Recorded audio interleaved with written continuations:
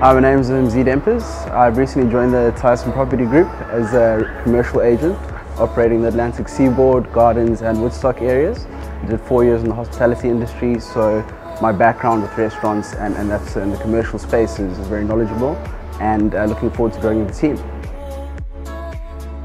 So we're based here on Kloof Street at the moment, which is one of the busiest nightlife streets of Cape Town in general.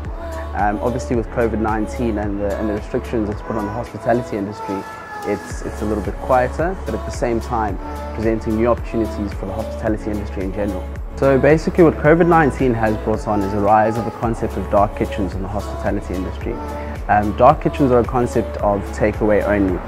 So if we look at a restaurant like this where you have 245 meters squared, you have one sole owner, but you can extend your kitchen space and utilize that to run, let's say, 5 to 6 different restaurants as takeaway only businesses. So I joined the Tyson property group because property really excites me. I love the way it fluctuates and how the markets can change.